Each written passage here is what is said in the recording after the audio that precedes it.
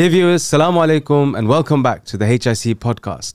Today we have two individuals who are avid servants of the community, active volunteers, and they serve throughout the year in various capacities, but the capacity we know them for is sports. And yes, these two individuals are Brother Sibtain Damji and Brother Abbas Ali Damani. Assalamu alaikum and welcome to the HIC podcast. Alaikum salam. Alaikum salam, Abbas. How are you both? Yeah, I'm good, thank you. You? Yeah, very well, very well. It's the first time we've got two guests on the show, and how befitting that whenever I see either of you, you always come in a pair. So it's nice that we've got two. What I see you two as are the revivers of Shia sports and the pioneers of HSC, Husaini Sports Club. So I want to get straight into it and really ask how really it all started. I know from a very young age, I saw both of you serving in various capacities, and I see it now as well. But before I sort of ask that question, I think what I saw, and we'll come on to it towards the end of it, but I think this love of serving the community as a whole really came from both your respective marhum fathers, who no doubt played a huge role in your lives, but also left a massive mark on our lives and this community, marhum Onali uncle and marhum Husaini Ali uncle. And I think those two individuals have really, left their legacy in the form of you two, and that this community as a whole benefits from the service that you give, especially from the sports angle and beyond. And we can touch on some of the other services that you gave. I know that you've done a lot from a Niyaz perspective. I know, Abbas, you do a lot of external sort of PR for the mosque. From an organization perspective, you are quite meticulous. I remember the COVID whole drive of the Muharram Majlis and everything. So it's an open question to both of you. How did it all start? When did it all start? And if you can give an overview of the journey since, I think, sort of mid-2000s. Yeah, okay, so I'll take that question. So in 2008, when my mom and father passed away, I think at the time it was Mehboob Barwani who was running the club, because there was no one actually in charge, so he took it on a voluntary basis.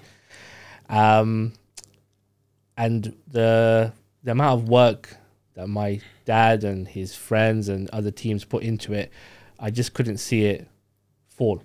Yeah. So I made a phone call to Abbas Ali, who of course everybody knows is a good friend of mine, and said I needed a favor. I said, will you help me run the club and keep it going?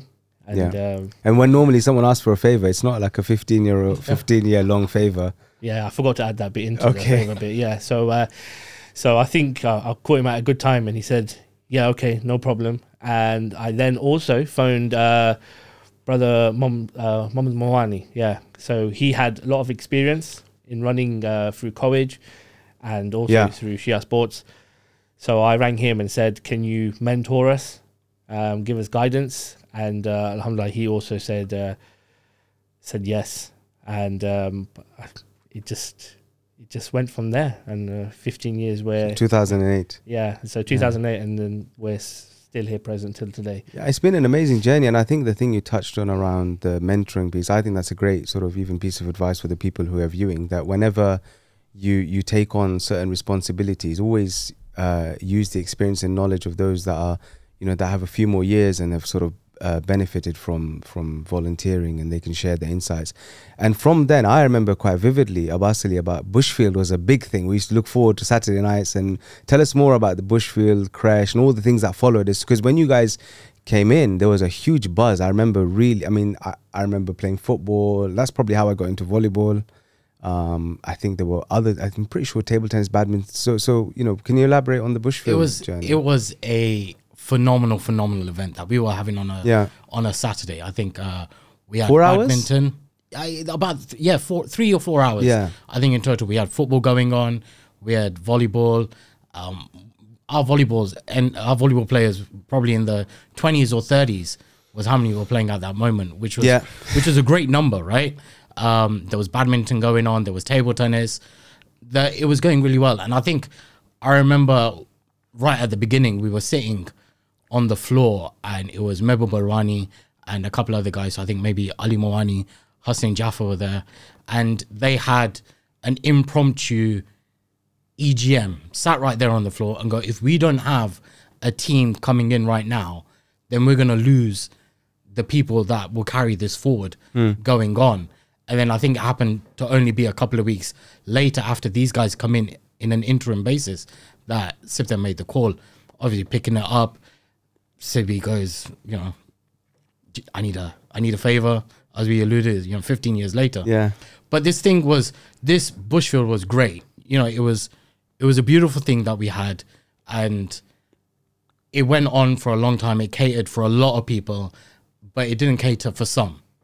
And I think it was the sum that ended up getting our sessions cancelled for the most. There was a miscommunication. I remember sitting at an EGM with the president at the time. Yeah. And we had a well-respected member of the community coming in, giving us a letter that he read out saying that any funds that were being accumulated generally were purposely being used for volleyball. Okay. And it wasn't, they didn't say that it was being used for Bushfield for the whole community. It was just put in front of, and I remember, we must have been early 20s then, Sibi, and we're sitting in front, our first ever kind of like interrogative position where we were, and these uncles were shooting questions at us, going, oh, is it just for volleyball, is it? And it went to a vote, and we said that if people vote to cancel this Saturday, then we're never going to get that Bushfield sessions back. Sure.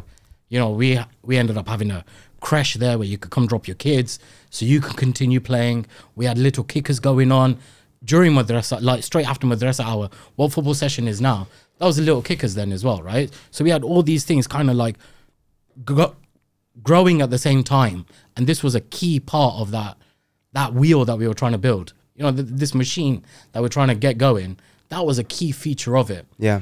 And whether the community looked at a couple of early 20-year-olds going, these guys don't know what they're doing, they don't understand how the world works. It went to a vote. Surprisingly, it went to a vote. Even though we pleaded that once we lose this Saturday, you know, the whole community is coming to this session. Once we lose this Saturday, we'll never get it back again. And it was only like last year we got asked, can you get it back again? And, you know, council, own building, council regulations, council hours, we lost it. Yeah. It's a really interesting point you raise, and the bit around the point around the funding. I want to come back to that later on, and I want to ask a few more specifics. But it's a brave move. If you look at the organizations more generally, I might be wrong, but I think you were probably the youngest, especially at that sort of 2008 phase, where youngest individuals to take charge of a Khoja sports club, especially in the sort of the West and Europe, and probably still, if you look at all the other clubs that we have in our sister Jamaats and wider sort of other Jamaats and the other regional federations, I think you're probably one of the youngest to take it on, and to be able to face some of those challenges, I don't think that was a sort of an easy ask. But tied to that question, you know, who were the individuals? I guess, again, open question. You know, you had your challenges, but I think you mentioned some names at the start. It'd be interesting to know who. And you also had quite a strong sort of ladies support as well. There was a really strong, I remember the ladies sports club was very active, as it is today. But who are the individuals that sort of helped you move along that journey? And, you know, there's some names that you will fondly remember. If I can put this one to Sibtain. So yeah, so there's loads of names, and I don't want to miss anybody out, but of course, apologies if I've missed anybody out. But the names that come to my mind are, you've got Mebarani and his team, like we mentioned, Hassan Jaffer, Ali Mawani, when they took it over at that time. We had Sister Fatim Ismail and her team. I have to give her a special mention because she was the one that then introduced the mini Shia sports at mosque. So to allow ladies to be able to play sports, she brought a team in and they looked after kids, I think, from a very young age to the age of 4. So she did tremendous work for the ladies team. We've now got Hannah Damani and her team that are absolutely doing a phenomenal job. There's other people like Dr. Jiwa, Riz Remtullah, my brother-in-law Shabi Sadak, Wasim, who's not here anymore. He's in Dubai, but he was an amazing help for. He like me, him, and Abbasli at the time. Yeah, it was a we did powerful trio. Yeah, we did some, but he kept you. Yeah, but with the organized. trio, we were always blessed with a team. But yes, the list can go on. We've been supported like crazy with loads of people. Like until today, like we get people. I'll mention someone. Your dad. So this is a real little story. When there was rumors many years ago that we were going to step down because, you know, we've been doing it for 15 years. Yeah. Your dad, I think, phoned Abbasli and like literally had a massive go at him saying, you step down and that's it. We're not talking anymore. I think I vaguely have some sort of recollection. I don't think my dad and I have spoken about this, but I think I've heard about this, you know, and I think I want to go back on the thing. You do have a good team and you have a very strong team. But what you've shown, and I say this genuinely, you've shown, there's one thing about talking theory about how you can lead a team and all that, but I've seen genuine leadership from my perspective because you've gone through, you know, some real big challenges over the last 15 years in various capacities, you know, maybe some probably too detailed for this forum, but where you've needed to show leadership and your styles complement each other, you've had to make difficult decisions. There's times when you've had to adopt silence. There's times when you've had to take measures, and each time you've had to show, you know, a massive amount of leadership. And I think, you know, whether you mention my dad's example, Abdul Uncle's example, I can say a lot that, you know, when we talk about the club, even when I sort of travel and everything, you know, the leadership of the club is renowned because it's been led by people who are experienced, but people who want to do it for the sake of moving things forward. And you know, wherever, you know, there'll be a time when you hand over the reins, and I'll come on to that separately. But you know, that mentorship that, you know, and that sort of guidance, that will never go away. You know, I think the good thing about us two working together is that though we complement each other, we have this open honesty with each other as well. Yeah. If one of us is doing something wrong, we will say that the other one has done something wrong or is not the right path to do it. And we will discuss it, and we may have shouted, we may not have spoken for a few days. You know, it's like how can I put this as nicely as I can? It's the first marriage, maybe, you know, and you don't speak for a few days, and then after a little while you realize, okay, you know what, I might be wrong, and he might think he might be wrong, you know. And I also think that our leadership styles have come because of our life experiences. Yeah. You know, we were both in a leadership role early on in our life, in our businesses, you know, Sibi working for the bank, me at the shop. Yeah. And, you know, we obviously had the loss of our fathers both at a relatively young age. Absolutely. And you put that pressure on you to kind of step up. And I think we leaned on each other at that time, you know, really supportive. Without going into too much details, I think we were effectively a clutch for each other, you know, like we were walking together hand in hand, let's say, across an icy skating rink or whatever it was, you know, walking partner. Yeah, as my brother would say. You know, it's not an easy position. And just on that, actually, what's happening with the sports hall? No.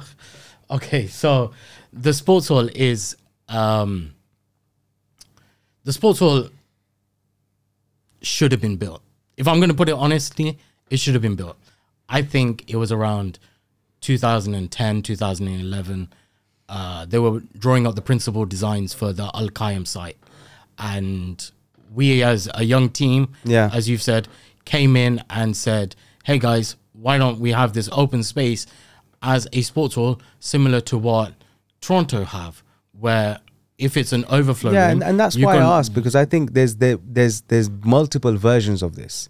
And when I go to when I see what happens in other, especially in that side of the world, the sort of Americas and Canadas, there's a huge benefit, and that's why I've asked. And so I want you to be open about, you know, the version, you know, the single version of the truth, which is, you know, effectively from yourselves, and just kind of get that perspective. So yeah, I'll put you on the spot again about the sports hall. Yeah, so we've it was meant to happen. It was meant to happen, and at the open forum for the building project, we sat down with Sajjad Panjwani, came up with some plans, and I think he's probably still got them somewhere. And we drew up a hall that had a reception area, a sports hall, a viewing balcony, all that sort of stuff, you know, and even a gym inside of it. And that was going to be within the vicinity of the wider sort of mosque area? Yeah. It would have been as part of, the ladies would have still had their hall, and it would have been as part of, included within that hall. We presented our idea, and it went forward. We presented it to the building team, and the building team said, yeah, we'll take your proposal forward to an open forum where everybody can give their feedback. And so we stood up on the mic and we gave our ideas, and there was a lot of people positive for it. Everybody was like, we can see the vision that these, they say kids, right? But, you know, we're mid-20s now. To some, you're mid-20s now? Yeah. No, I wish we were. I wish we were. Yeah, but at the time you were still very young. Yeah. We can't have been no more than 25, 26. Yeah. And we're, you know, stepping up in front of elders of our community, very learned, experienced guys. And we were like, look, we believe this is the vision that will take this community forward for the next 20, 30 years, where people will be coming to play and then going to go pray. It got passed around, you know, we were looking at how can we get funding for this as well. So as part of our tentative plans for funding, I met with Huntingdonshire City Council to ask them if we registered ourselves as a sports hall for a badminton club, would we get funding? And they said, you probably get 6-figure funding.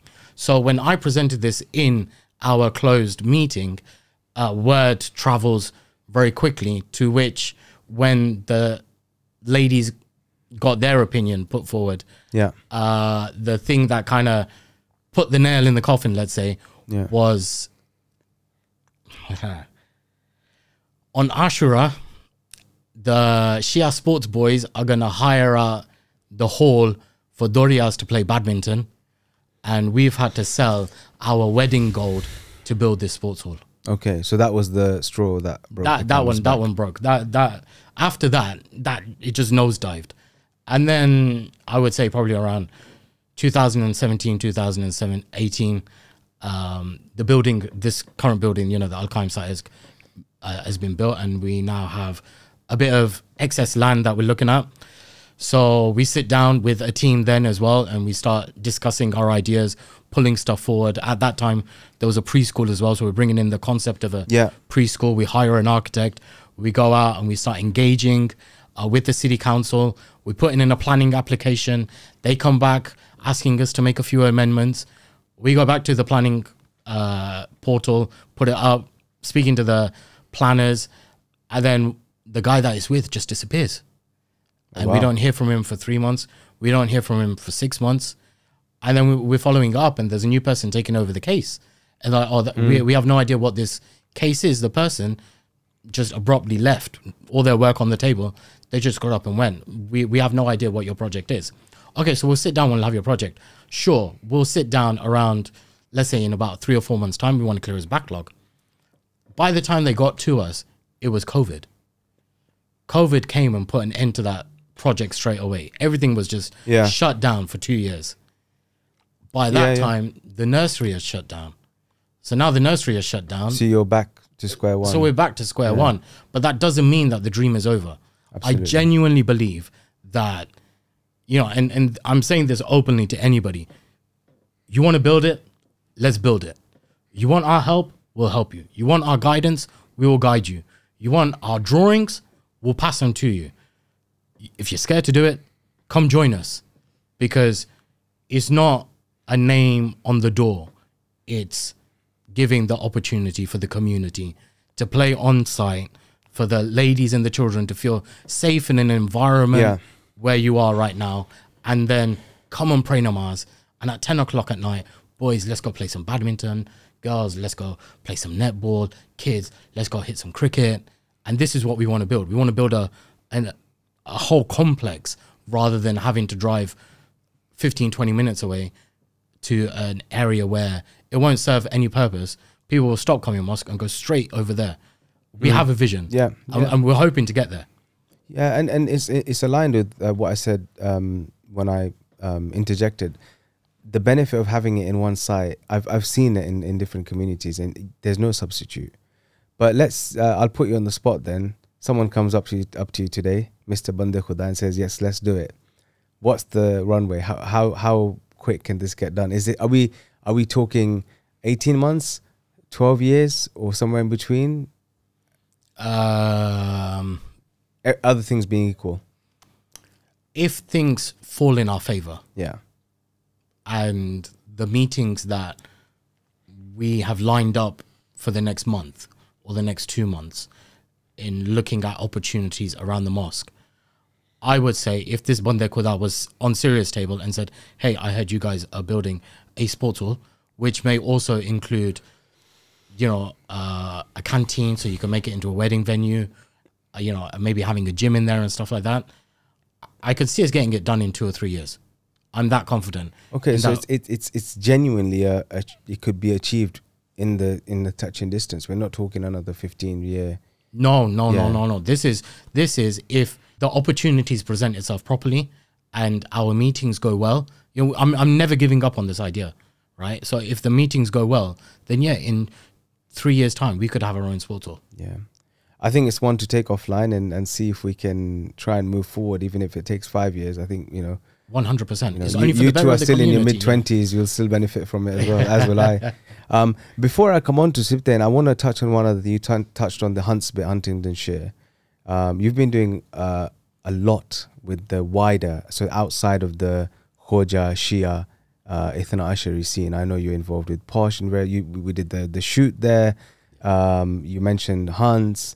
I'm pretty sure you've done stuff with the FA, and this is just things I'm reeling off the top of my head. So tell us what happens in that side of your, because that's all linked to mosque. I don't think that's a private thing you do. You do it in the, I'm pretty sure it's linked with HSC and SS. So can you elaborate on that side of your?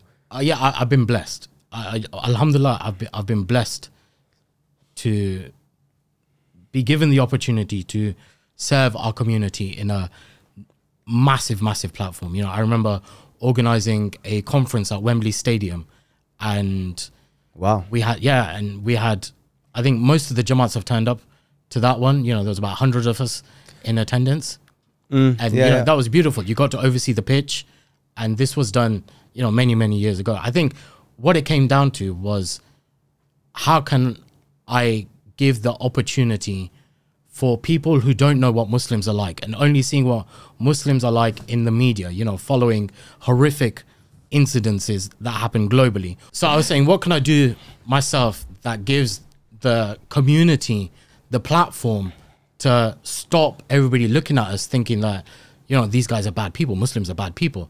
You know, Sibi carried the Olympic torch down Borges Boulevard. Yes, right? I recall this. You know, I went to the Olympics as a volunteer, all in the name of saying that we're representing our community, and it followed on from that we ended up, I went to St. George's Park where England trained for football, you know, met people in Peterborough United with the assistance of Sibi again, you know, and it's all about putting ourselves on a platform so people within Peterborough, but maybe people who see it kind of globally will be like, oh, you know what, that community are quite progressive. You know, when we go get our haircut, the person that's telling us says, I admire your sports club. You're a progressive sports club. He's amazed when we say we have about 100 ladies playing sports a week. A progressive sports club. Yeah, and I've heard the same actually, from the same. Yeah, we go to the same barber. Absolutely. But I've heard the same actually about the sports club. So that's incredible. And I wanted to come on to Sibtain and ask a question which you can or you can't answer. It's entirely up to you. But, you know, you've faced a lot of challenges. I think one of you mentioned about how when you were in your mid-20s, you were facing some pretty serious allegations and accusations. So, you know, what are the challenges that you faced? And then, you know, why don't you relinquish your position as the leaders of this sports club? I'm going to start off with, I wish I could. We have loads of challenges, and I think the challenges are probably more perception. Yeah, people think we do things for ourselves, and we believe that we've proven many times that we don't. We call it down the line as much as we can. Not going to say we are perfect. We've made many mistakes in the past, and we've learned from it. And we'll always admit our mistakes. If we've done something wrong, we'll put our hands up and say, you know what, we did something wrong. Some people think I'm a dictator. I don't think you're a dictator, Steve. Thank you. You're welcome. Oh, well, sorry. Was I supposed to say I don't think you're a dictator? That some person is sat right next to you. So some people think I'm a dictator, and I don't think it's dictator. I think it's me personally. I'm going to talk about myself here. It's just the passion I have for the club. I take things really, really personal because we've seen it go from a very low point to really high points at some points. But we welcome it. I'll say a message on this podcast. If you believe that you guys want to come and do it, me, Abbasli, and Minha will happily sign it over to you guys, and we'd even guide you. We'd even guide you if you want guidance from us. But if you believe that we're doing a real bad job, please step in. I think it's a really interesting point because first thing you said, we took it from a low point to some high points. One thing we have to remember is progression is never linear. You don't just go like that. There will be low points, there will be high points, but fundamentally the club was here, the club is here now. That's the first thing. And the second thing, around the dictator thing, if I just share my thoughts on it, there is an AGM every year. This is not and it's a process, which follows the correct sort of protocols that it needs to follow. So I think on that perspective, what about these accusations? How because you gave me an example of one. I'm sure there's an accusation every other week. So when you're facing these accusations, where do you draw the line? Where do you know, okay, I need to take a firm approach. Here I need to take a soft approach. This is just noise, so I just ignore it. This is valid, so I have to address it. Where how do you know? Because I've seen, in the last 15 odd years, there have been challenges and you have overcome them, and generally it's been amicable in the end. But kind of, how do you deal with it? Because it's not easy. It's not easy. I remember one of the first ones coming out of this Bushfield one was the accusations that were flying. This is volleyball. You guys are in it for a monetary gain. And they really hurt. Those accusations really, really hurt. And I remember going home thinking, is this for me? I've given a commitment to Sipten. We're doing it to honor our fathers. But is it really for me? And you kind of ponder about it and you start growing a bit of a thicker skin going, forget about that one guy. Forget about another guy. We're doing this for the better of the community. Then, you keep progressing. You keep trying to take it forward and you'll come up with another obstacle. There's been instances maybe over the last few years. It got really challenging. People think that we are immune to hurt. And I'm going to be honest. I remember going home and another one of our strong supporters, Sajjad Jivraj. I remember opening up to Sajjad Jivraj, telling him that I'm close to crying. Like, one of the decisions that I've made is really, it was never my intention to hurt anybody, hurt the club, hurt the progression of where we were going. And it was in a split instance that, circumstances were taken out of my control.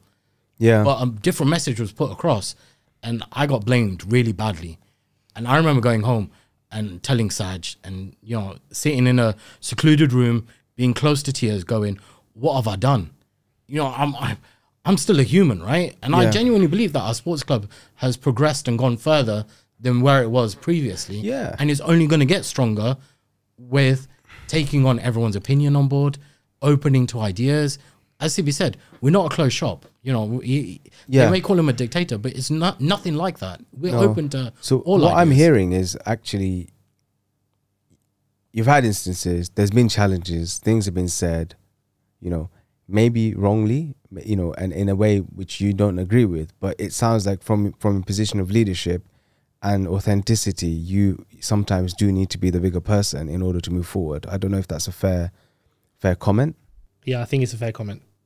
I think it takes a bigger person to accept as well that, that something's gone wrong. And maybe it's not the fault of ourselves, but to mend that. We're running a club. It's a difficult situation because when you're in that position and you've got Shia Sports or HSC now in front of you, there are probably things you can do and get this sorted. But then you're thinking, right, it's like my baby, this club. I don't want the club to get damaged, and I think you always have to keep that. And that's, to be fair, that's quite admirable. But just to flip that, then, so there's been a few challenges, but I think on the whole of the last 15 years, it's been a great journey, and inshallah, it continues to be sort of an amazing journey that bears more and more fruit. We've got so many. I was in madrasa only last week, and there's so many children. They all need this, and sports is something that brings us together. Sometimes, yes, there might be divisions, but fundamentally, I think it's fair to say that our friendship and relationship, the basis of that has been sports. And I could say that with so many people in this community. Let's not go into too much specific about which sport for Sibtain. But over the last, say, 15 odd years, what is the question for, I'll start with you, Sibtain. What are your top 3 sort of memories that you're fond of, that you look back with? Either you laugh, or your reactions are telling me there's things that maybe you can't say, but the things that you can say, what can you tell us? If I've got to keep it PG, so the best one of them is when we did our fun days. Yes. Yeah, our fun days were... You're taking all his points. Yeah, when we first started, we did so many fun days to launch membership and so forth, and that was amazing. The second one was MAMT, when we hosted MAMT. Yeah, so we did a live draw, and that was brilliant because using social media, we reached out to someone who lived in London, and he said he could come and do, before we had our amazing AV team that we have now, but he said he could come and do a live draw for us. And so I told the team, I was like, I've got someone coming from London. I remember this, yeah. And the guy turns up in I think it was a Citroen C1. And we all sat there thinking, what has this guy got in his car that is going to be amazing? And he pulled out equipment that we've never seen before in our life. Really? And that was This was was it a volleyball draw? This was the whole MAMT draw. It was everything. Yeah, it was all the group stages and everything like that. And I remember my house just being full of MAMT stuff. We were doing all the prep work at my house. And the third one I'll actually is when Mohammed Ismail, as aka Mancini, when he formed the youth team, when MAMT introduced the youngest years for football, and he pulled in a team, Ali Zaman, Ali Mawani, Muzammil. You've said Ali Mawani about 10 times, but you have to clarify which one. This is Mohammed Mawani, Ali Mawani. And the other Ali Mawani was? Ali Asghar Mawani. Yeah. Asghar Ali Mawani. Oh God, don't, yeah. So he made that team, and I think that was one of my proudest moments because, let's be honest, Peterborough's not always on the map when it comes to MAMT. Yeah. And so what was specific about that team? These guys thrashed everybody. Really? Yeah, I remember Abbas Merali used to come every MAMT and see the team and cry and say, why are you guys bringing this team in? Because they just literally batter everybody. And it's good to see that team still together till today. Yeah. I mean, they're probably in their 20s now, I think. Yeah. Also now known as the Pandas. But it's a shout out to the Pandas. Oh, okay. Is that anything to do with those shoes, or? No, it's actually something to do with MAMT. The software that they used gave them a name, Panda.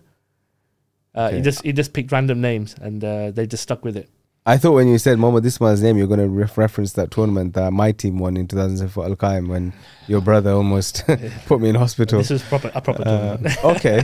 No, we won that one, so you don't take that away. Okay, and so Abbasli, what about you? What are the top 3 sort of fond memories that you remember from?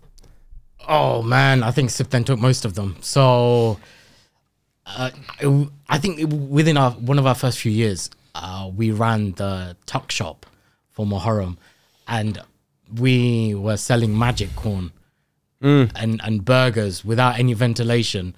And I remember us burning our eyes and putting too much... Is this when you were making the milkshakes and everything? Yeah. And we put too much chili powder inside someone's sweet corn, and we were was that on purpose? Sweets. No, it was by accident. 100% it was by accident. We believe I'm very sorry.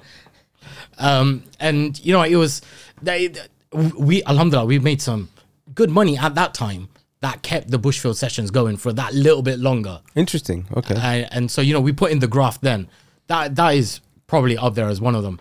I think another one was when it was during COVID, we managed to get Peterborough United, some of their players on a podcast. We even had some of their players come around mosque and ate samosas and stuff like that. Yes. So those sort of interfaith things are up there with some of the great things that we've done. Obviously, Wembley Stadium, being able to represent a whole community at Wembley Stadium is absolutely crazy. But I genuinely believe my proudest moment is when a kid comes up to us and goes, Uncle, is there sports? Because we don't... That's profound. We don't organize the sports, right? We're not the captains. We just kind of make sure that the ball is rolling. And these guys carry a lot of the weight.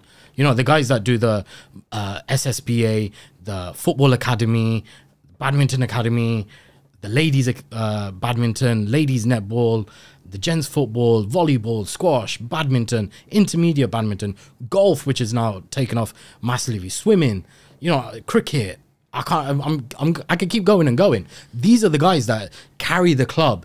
These are the guys that actually really do the hard work. It's easy for us to sit in this chair and say, wow, we do this, and this. Those guys are the real hard ones. And so when it's honorable when these kids are coming up to us and saying, Uncle, is there sports? And that literally just happened like an hour ago.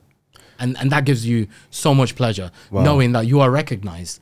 As an uncle? As an uncle. You are recognized that actually you are approachable. Yeah. And you are the person that you can ask about sports. Yeah, ask about sports. We get texts. Now that the planner has changed, we get texts. I get texts, he gets texts. Go in, brother, can you point me in the direction for this sport? My kid wants to play. Can you point me in the direction of that sport? That's what our responsibility is, to give the opportunity for a kid to play.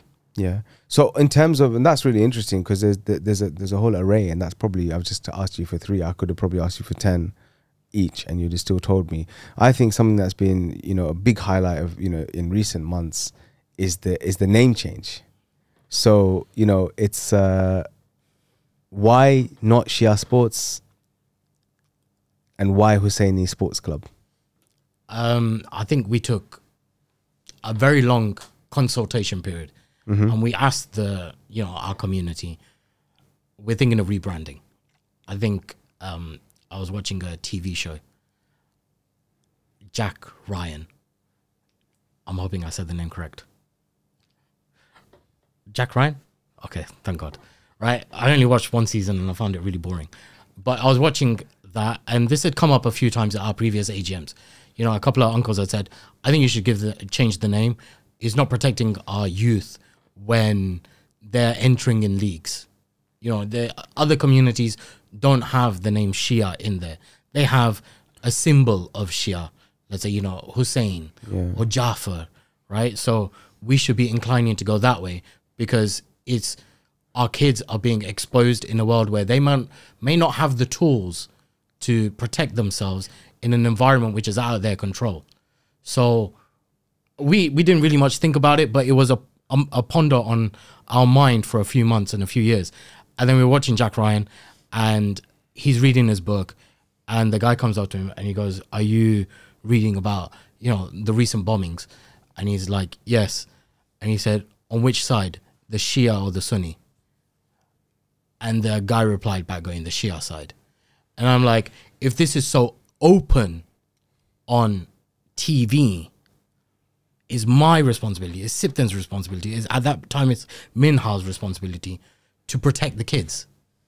Yeah. If a TV show is showing it so openly, and these uncles are now telling us you need to change the name, maybe it is time actually we really need to change the name. Yeah, and the beauty is you've kept it as Shia as it could be. 100%. Hussaini, and it's aligned, and the branding is beautiful. Yeah. Our madrasa is called Husaini. HIC TV. HIC podcast. HIC podcast. HIC. Volunteers. It's a great name. So who chose it? Was that a dictatorial decision, or was it a democratic decision, Sibtain? No, what we did was we sent an email out and a message actually to the members of the mosque, and we asked them to submit some names. And to be honest, that was the most popular name that came through. What other names? There was Jaffrey Sports Club. Yeah. There was Shia. Yeah. Some people actually said just keep the name. Okay. Okay. Fair enough. I can't remember off the top of my head all of them, but Husaini. A lot of them were around Husaini. Just different variants of the club, but Husaini Sports Club. Did you get any wild suggestions? No, actually, no. To be honest, we actually got pretty good ones. Did you get anyone say Jack Ryan Sports Club? No. Pandas. Yeah. No. Actually, they were all decent ones. So we just picked the most popular one. And sometimes you need sort of a bit of a, we've seen various societies, and it's not like the mosque is changing a constitution. You're just sort of rebranding. Fundamentally, the name is sort of who we are known by externally as well, and it's quite important. So and talking about names and external, tell us about the Unity Games that are coming up. I hear there's some things in the pipeline that are going to be quite interesting and exciting over the years to come, specifically about the Unity Games. Yeah, so as we've mentioned through this podcast, we're always learning. So when we took this new name change on, we also took a vision on that we need to run our club slightly different. We've got to start looking for the future. And because we always used to plan for now, but we need to look a bit forward. And I'm going to give credit to one individual. That's Mahmoud Rajani. He's a new member to the community. Yeah. And this is, again, something Abbasli just touched upon when a youth comes up to you and says, Uncle, when's the next football or whenever it is. This guy, Mahmoud, has ultimate passion for community, which was great to see. He literally, every time we meet, he's always sort of talking to us about what's next, what's this. So he called me and Abbasli into a meeting, and he said to us why we're not sending anybody to the recent Unity Games. And we didn't understand the what's the word? Impact? Yeah, the impact and how the exposure of this game as well, how big they were. It was massive. So he was explaining to us like how, because he's from Canada originally. Sure. So he was explaining to us how their club there runs. And this is when we came up with the idea of sponsorship. As you can probably see, I'm advertising it here nicely, but we've got kits now with people that have sponsored us. And we thank the sponsors as well, because without them, we won't be able to get these kits out there. That's a nice, on a side note, I still have, I'll touch on this actually separately, the Rising Stars hoodie from 2007. But yeah, carry on. So he was just telling us ideas of how we can raise funds and how we can go forward with stuff. So inshallah, what we're planning as a club is 2027 is apparently the next Unity Games. And inshallah, we're looking to take some ladies, some gents to this game and represent Husaini Sports Club.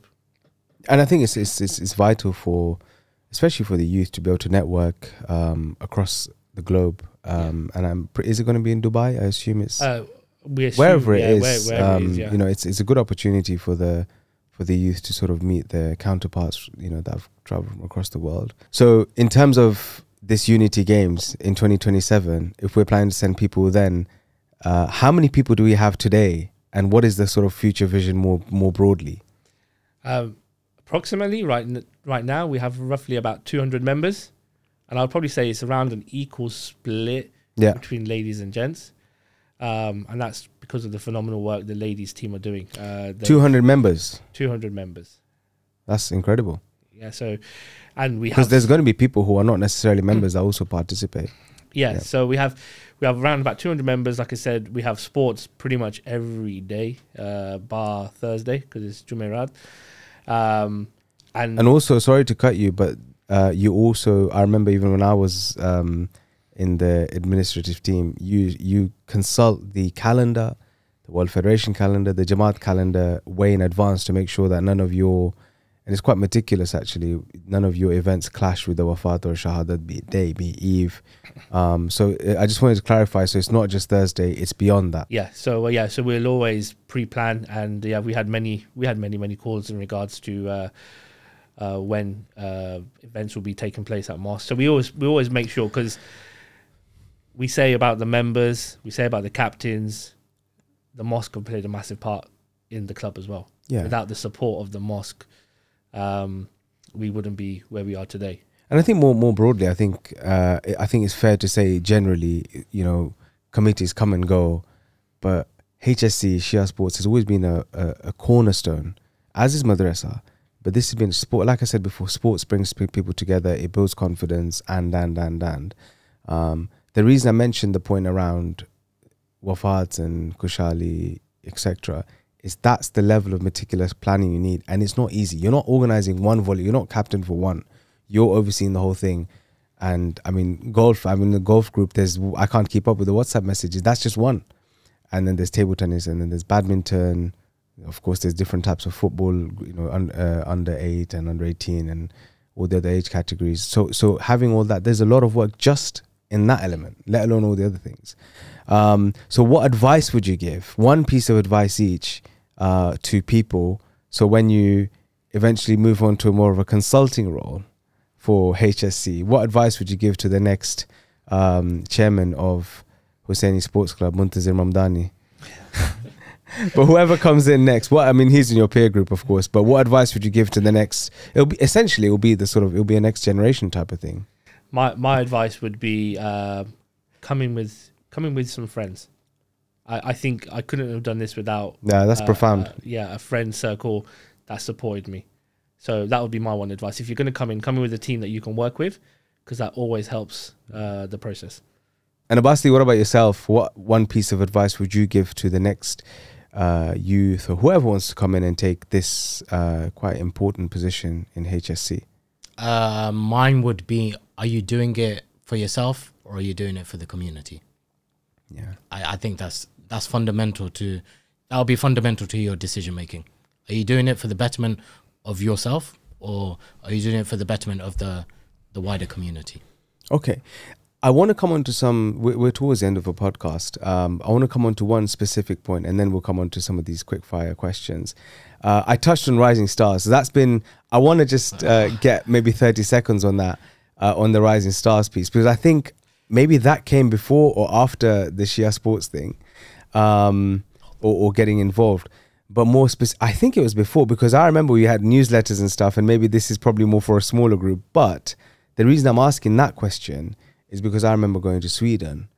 But what I've seen from the both of you beyond that is the networking, and you know, you have a really strong network in the UK, across Europe, and no doubt even beyond just, you know, what would be under that sort of co-age umbrella. So how have you managed to foster these relationships? How did you manage to get a group of youth to travel to Sweden? And to be fair, if it wasn't for the commitments of the people who normally go to these things could have been a lot, you know, it could have been happening every year, and you can make it happen. So just maybe a couple of minutes on that, you know, the relationships that you've got across the board. Rising Stars was a vision to try and bring youth into volleyball. I'm not saying it was an idea presented by my mother and father, but my mother and father was very fond of youth being in sports. Hence why he used to do the MAMT stuff with Zuli Uncle and Dr. Jiwa. So what it was I wanted to get my friends in to play volleyball. So what we did was we went around recruiting. And I say friends, I'm saying not just within my circle, outside of our circle, just to say, come and play volleyball. Yeah, I mean, I was not technically in your circle then. No. Yeah, maybe still not. Yeah, you were too busy reciting or playing squash. So we just and that's where the networking started, to be honest, because we would then communicate with other Jamaats. And I got to give kudos to the college umbrella, because that's what's given us the network to be able to go out there. Sweden was a funny one. Sweden, Trollhättan, they used to come every year to MAMT. And I think they went to various Jamaats saying, oh, come down. And of course, you get the friendly, yes, inshallah, we'll come. They've never met people like us before. Because when they invited us, we came down literally like 2 months later. But that was, it was an amazing trip because it was good to see how other countries, should we say, run their sports and what kind of facilities they have available to them, because they had a sports hall that they could open and close whenever they wanted. But in regards to networking, it was, I would give kudos to the college umbrella because you can speak to so many different people. And I just want to add one point, and this is why we're taking a different mindset to the club. We were approached by many other Jamaats, and I'm talking about big Jamaats, to say, how are you guys doing what you're doing? And I think maybe this is a fault of our own, but we never took any plaudits from it. We like to help. We don't like to take any sort of claims to it. It goes to what Basli said. Why are you doing it? Yeah. And we pioneered so many things. So if it wasn't for Basli and his FA stuff, then would there be other Jamaats involved with the training of the football coaches and so forth? So we like to help. And we, until today, I think we went to a recent tournament and we had 2 Jamaats come up to us and say, how did you go about your rebrand? And we're scheduling meetings with them just to help them through. We're happy to help anybody because, of course, it's for the community.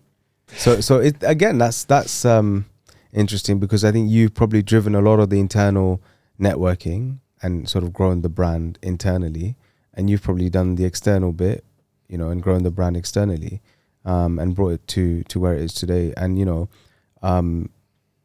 I think it would be remiss of me not to thank you both for I've seen it genuinely from a personal level, how much work that's been put in by yourselves, by the team, the immediate team behind you, that the immediate family members of that team. I won't name them because they don't like their names being mentioned. One might have been mentioned already, but they work a lot behind the scene, and I have seen them, pick up litter at like 1 a.m. and put digs out from a van into the mosque kitchen at 2 a.m. And so that you're right, that friend circle bit, but it's also a dedicated team. So inshallah, Allah rewards you, your family, and your friends and their families, and it's quite inspiring to see how a group of friends has taken leadership at the very highest level of sport within the community. Okay, so we're going to do the quick fire round now, and I'm going to ask the questions. One question, and maybe Sibtain, you answer first, and Abbas, you answer second. Ideally, you don't have the same answer, but let's see. Okay. Some I'll let you get away with. Okay, so your favorite foods, Sibtain? Express Burger. That's not a food. That's a place to eat. A takeaway. Okay, fine. Okay.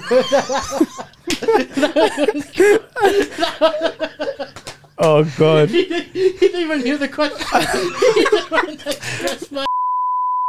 Sibtain, let's try again. Express Burger is not a food. Fair enough. Your favorite food? Nihari. Burger. Burger. Okay. Very, very political and diplomatic. Fair enough. One inspiration in your lives? My father. My dad. Amazing. Your favorite place in general? So this is like a non-Islamic. Dubai is the only place I've been to. Okay. The shop. Okay. Fair enough. Yeah, the shop. Fair enough. Yeah, okay. And your favorite place from an Islamic perspective, like a ziyarat or umrah, any specific place? Makkah. Makkah? I'm going to have to go Karbala. Karbala. Okay. Mashallah. Football teams? Man United. You're cancelled. Newcastle. Okay. I've already asked you kind of what you would tell people, but what's the best advice you've been given? Any small nugget that someone's told you and it's stuck with you? Well, I have two. Somebody told me that you can be the sweetest dharam from heaven, but you'll always get that one person who doesn't eat dharam and they'll want an apple, even though you're the fruit of Jannah. Okay, dharam is pomegranate. Yeah, and that really makes you like, yeah, okay, you know what? And you won't the always second be flavor was, of the day. Yeah, and the second one was a smooth sea never made a skilled sailor. Okay. That's interesting. And then Sibtain, back to you. The top thing on your bucket list. Express burger. Okay, and this one's for you, Abbas Ali, and maybe we can go Sibtain afterwards. The top thing on your bucket list. The Norwegian fjords. Okay. To go to Iraq. Okay. Inshallah. Now, this one, I'll come to you second, but you cannot say Express Burger. Your favorite restaurant in Peterborough.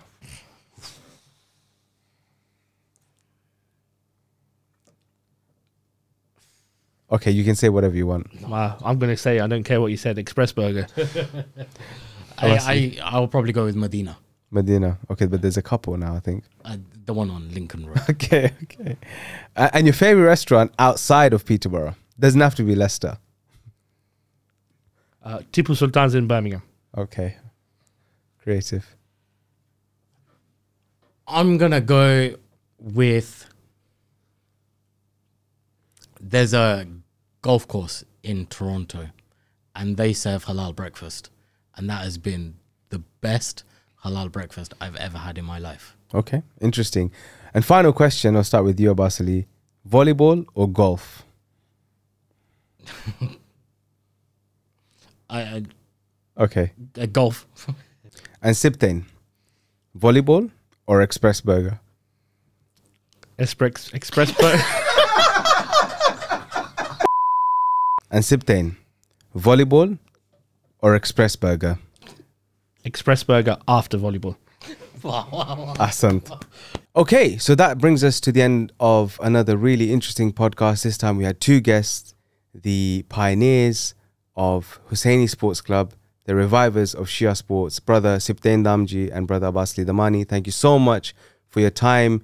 It's been really interesting and intriguing to see the journey you've been on, the highs, the lows, the fun times, the more challenging times. But overall, you know, you have brought the club from here to here. And I pray that you take the club even further and leave it in a place and leave your legacy in a way that the next generation can then take it even higher.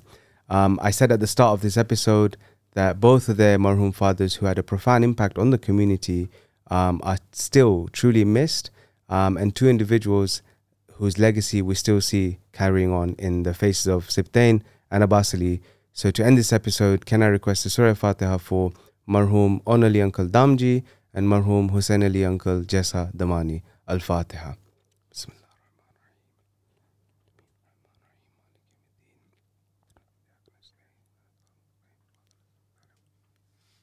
Thank you very much, and inshallah we'll see you at the next HIC podcast. Wassalamu alaikum wa rahmatullahi wa barakatuh.